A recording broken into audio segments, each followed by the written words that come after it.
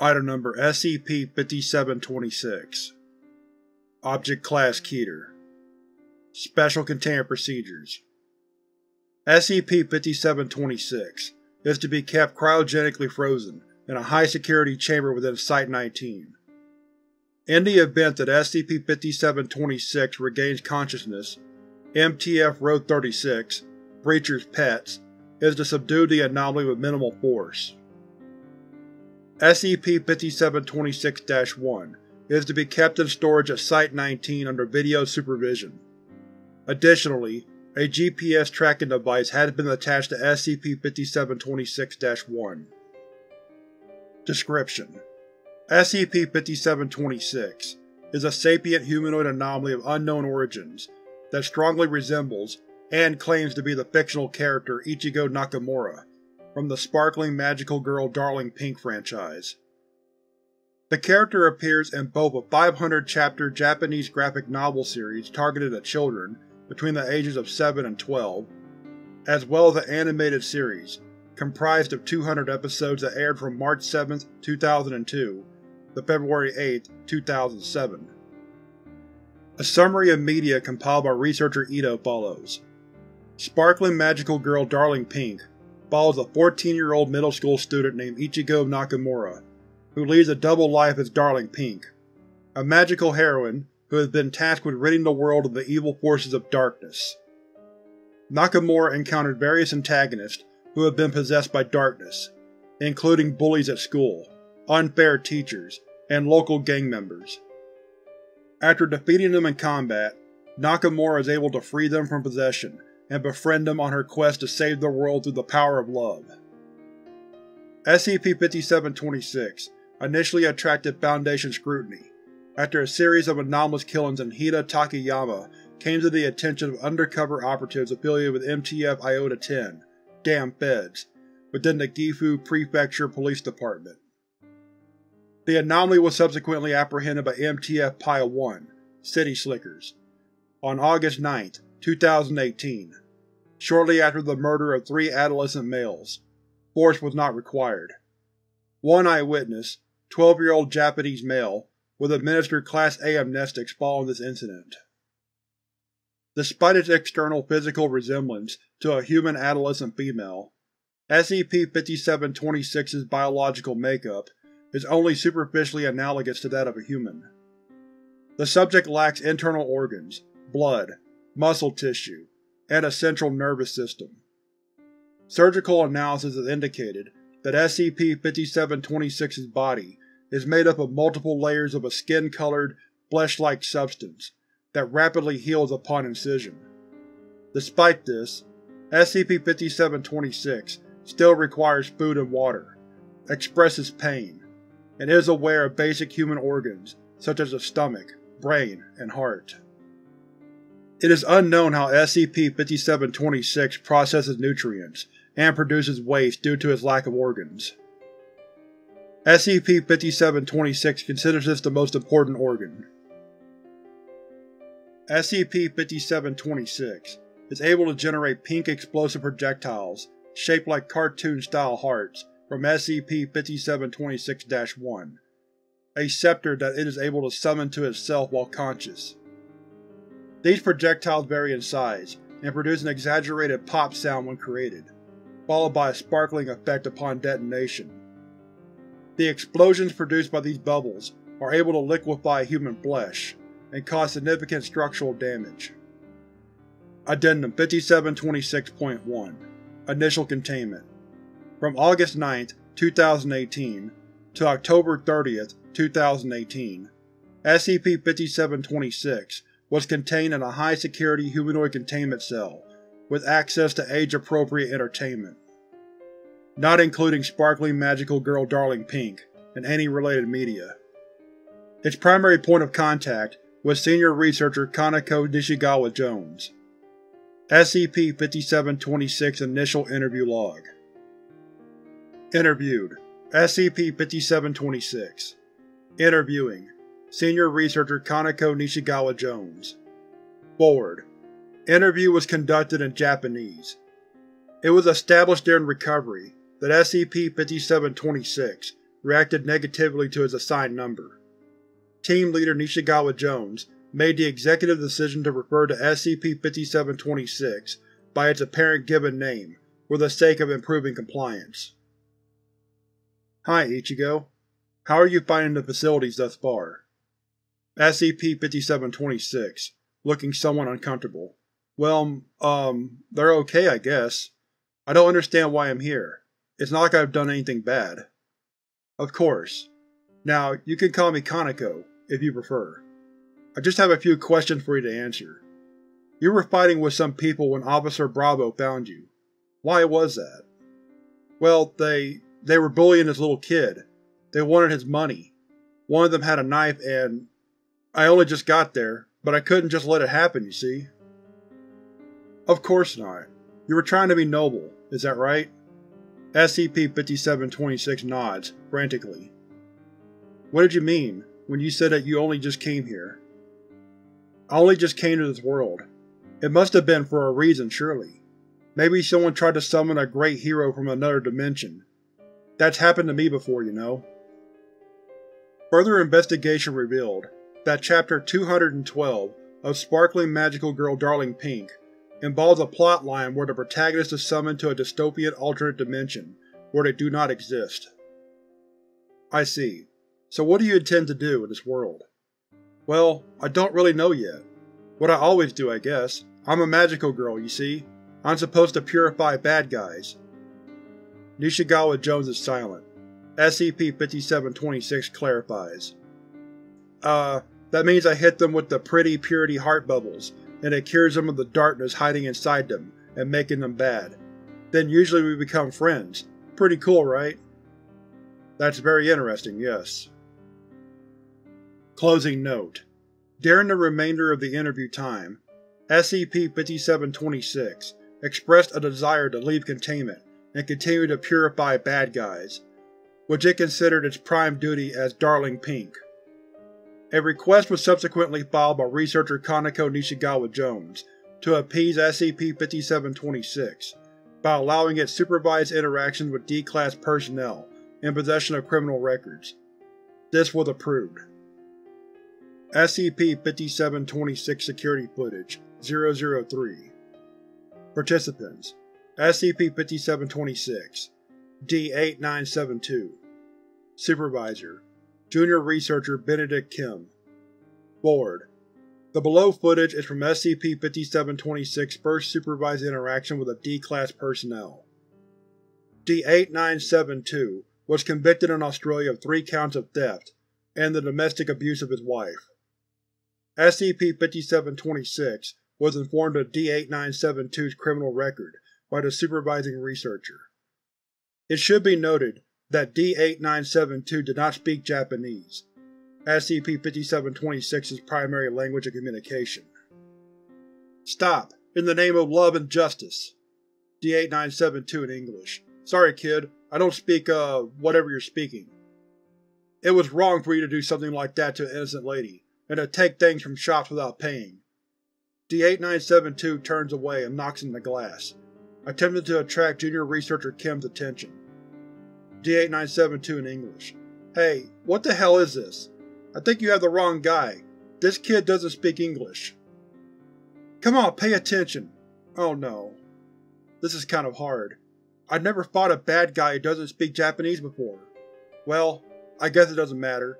The purification should fix him anyways.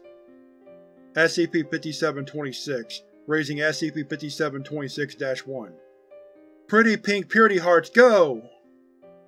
A single heart-shaped projectile explosive emerges from the tip of SCP-5726 with a pop, and floats toward D-8972. Upon hearing the sound, D-8972 turns around as the projectile makes contact with its base and detonates. The resulting explosion causes his head to explode. His decapitated body slumps to the ground. Blood spurts from the stump of his neck. It's all spurting out of him! Gross! There's so much of it! Hey, how do you feel? D-8972's corpse does not respond. SCP-5726 approaches the corpse and nudges it with its foot.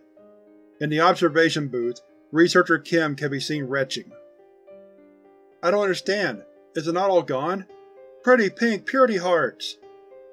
5 more projectile explosives emerge from SCP-5726-1 and land on D-8972's unmoving body, where they detonate, reducing D-8972's body to a mixture of viscous red fluid and scraps of bone.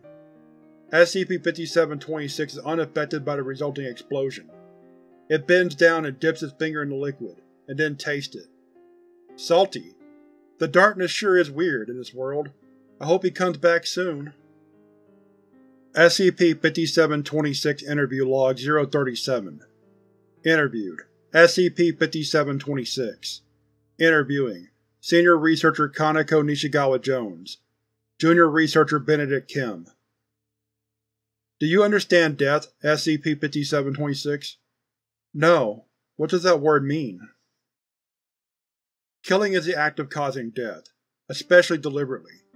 I know you don't mean to hurt the D-Class personnel, but the things that come out of them are blood, and sometimes their organs, all of which are necessary for sustaining human life. SCP-5726 looks at Researcher Nishigawa-Jones with clear incomprehension. I'm sorry, Researcher Kaneko. Can you speak Japanese, please? I don't understand other languages. Researcher Kim to Nishigawa-Jones in English. What is it saying? Researcher Nishigawa-Jones in English. It doesn't understand the concept of death. Maybe it just can't. It's like its brain just isn't programmed to get it. SCP-5726 looks between Researcher Nishigawa-Jones and Researcher Kim, apparently trying to follow the conversation. Is something wrong? No, nothing's wrong. Okay, well, if it's not too much trouble, I did have a question, Researcher Kaneko. Aren't there any other girls my age around here? I'm so bored of purifying people, and I don't understand how I'm supposed to be Darling Pink without any friends. I mean, I don't mean to offend you, Researcher Kaneko, because you've been so very kind to me, but it's just that… I understand, SCP-5726. You haven't offended me at all. I am a researcher, and there are certain limitations to my position, and I'm quite a bit older than you. It's natural for you not to think of us as friends, but I'm sorry. I wish I could help, but I don't think something like that would be approved.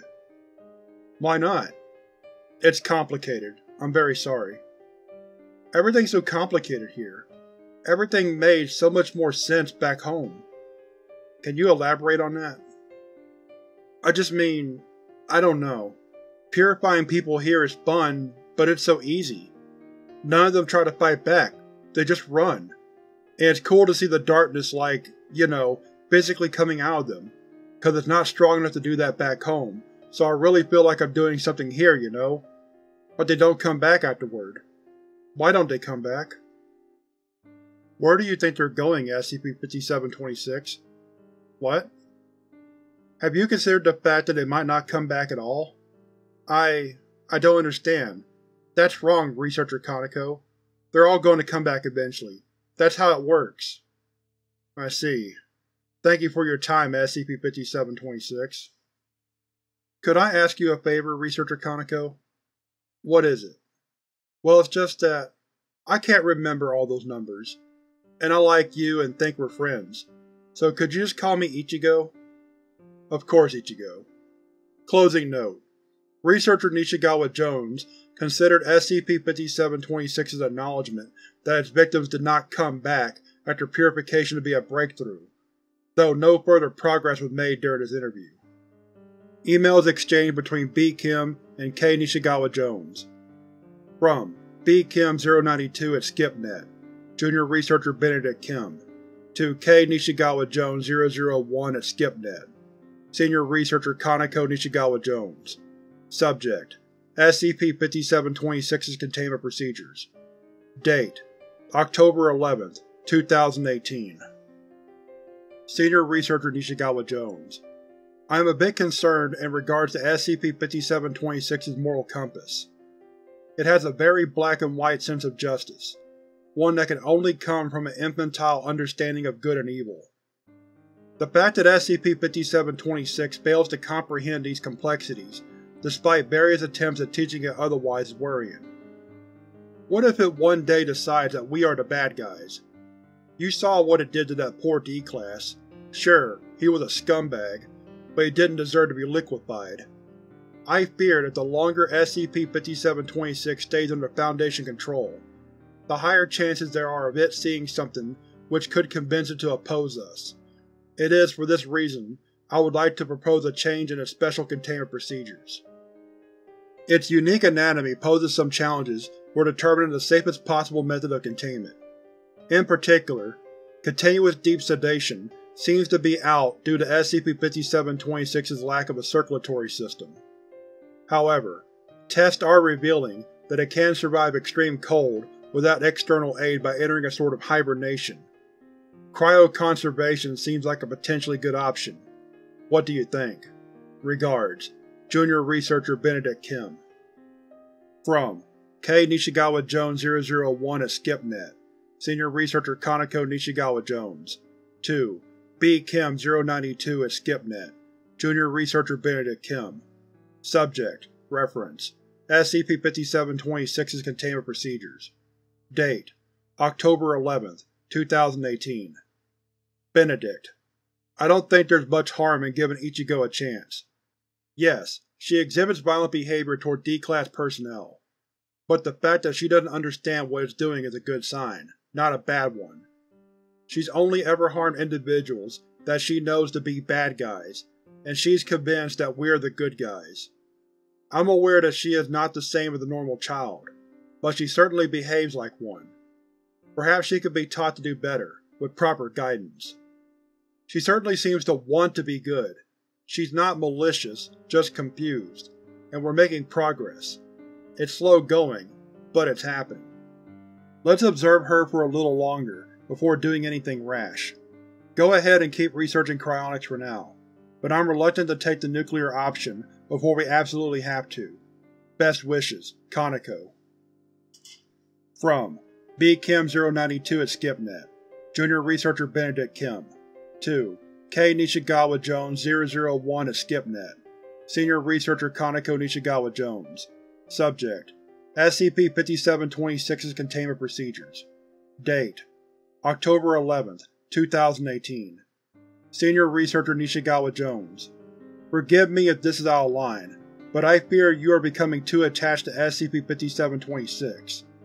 Perhaps we should seek a third party's opinion? Regards, Junior Researcher Benedict Kim.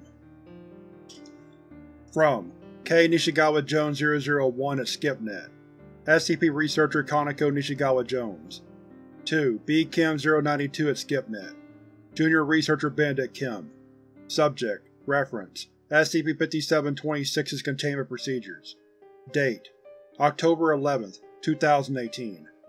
Benedict: Nonsense. SCP-5726 is a little girl, and the cold and sterile environment of the Foundation isn't good for growing children. I don't think a little humanity ever hurt the Foundation in its dealings with humanoids. Best wishes, Kaneko. Incident 5726-01 SCP-5726 Interview Log 049 Interviewed: SCP-5726 Interviewing: Senior Researcher Kaneko Nishigawa Jones, Junior Researcher Benedict Kim. Forward. The excerpted section of Interview Log 049 is designated Incident 5726-01. Though SCP-5726's containment was ultimately not breached, the unexpected death of a researcher exposed critical weaknesses in SCP-5726's containment procedures. Researcher Nishigawa Jones, shuffling her notes. Very good, SCP-5726. I'm pleased with your progress. That brings us to the end of our… Ow! Nishigawa Jones has a paper cut. A small quantity of blood is visible from the wound. Researcher Kim in English. Are you alright? Researcher Nishigawa Jones in English. Yes, just fine. A paper cut. SCP-5726 stares at Researcher Nishigawa Jones. It has gone very pale. It reaches out to touch Nishigawa Jones' bleeding finger, but stops just short of physical contact. No. No, it can't be. What's wrong? SCP-5726 stands up. The SCP-5726-1 scepter appears in its hand. In the distance, alarm bells begin to ring, as the teleportation of SCP-5726-1 has triggered an emergency alert to MTF Road 36, Breacher's Pets. Researcher Kim stands up and begins to back away slowly. SCP-5726 does not react to this. It is focused on Researcher Nishigawa-Jones, who has not yet moved. You! All this time you were… even though you were so kind to me. The darkness in this world. It really is powerful. I hate this place. Researcher Nishigawa-Jones, who is paling. Don't. SCP-5726. Ichigo. Please don't. It's okay, Researcher Kaneko. I'll purify you, and then we'll be friends for real. Do your best to come back soon, okay? Researcher Nishigawa-Jones turns and sprints for the door. SCP-5726, raising SCP-5726-1. Pretty pink purity hearts! 3 pink projectile explosives erupt from SCP-5726-1 with their characteristic pop. They make impact with the fleeing Researcher Nishigawa-Jones's back. The resulting explosion liquefies most of Researcher Nishigawa-Jones's body and destroys the doorframe. Blood coats the walls and floor of the meeting room, as well as SCP-5726 and Researcher Benedict Kim, who has assumed a fetal position on the other side of the room. There is a long pause. Researcher Kim? Are you alright? Researcher Kaneko. She was corrupted, but… Oh, come on now, Researcher Kim, don't be afraid. The darkness is gone. Researcher Kim, who does not speak Japanese, lifts his head and makes eye contact. He does not attempt communication. MTF Road 36, Breacher's Pets arrive and knock open the containment chamber door. They apprehend SCP-5726, who does not resist. Researcher Kaneko's coming back any minute now. They always do. The MTF agents begin dragging SCP-5726 towards a caged bed, which has been brought into the chamber. Researcher Kim? Closing note. SCP-5726 was placed within the caged bed and became unresponsive for 12 hours. Subsequent to Incident 5726-01, an emergency joint meeting was subsequently held by the Ethics Committee and Containment Resources Committee in order to dictate the immediate future of SCP-5726's containment. Though SCP-5726's psychological welfare had improved significantly under the guidance of Senior Researcher Nishigawa-Jones, it was determined that SCP-5726's unpredictable reactions made its continued consciousness an untenable long-term solution. Addendum 5726.2 Shift to Current Containment Procedures. On February 21, 2019, an attempt was made to permanently place SCP-5726 in cryogenic storage. Junior Researcher Benedict Kim was selected to replace Senior Researcher Kaneko Nishigawa-Jones as SCP-5726's primary point of contact, and was instructed to persuade SCP-5726 to willingly enter the previously prepared cryostasis chamber. The following is an excerpt from Security Log 5726-302. Participant: SCP-5726. Supervisor: Junior Researcher Benedict Kim. Forward. Due to his inability to speak Japanese, Researcher Kim was provided with an instant translation module in order to facilitate communications.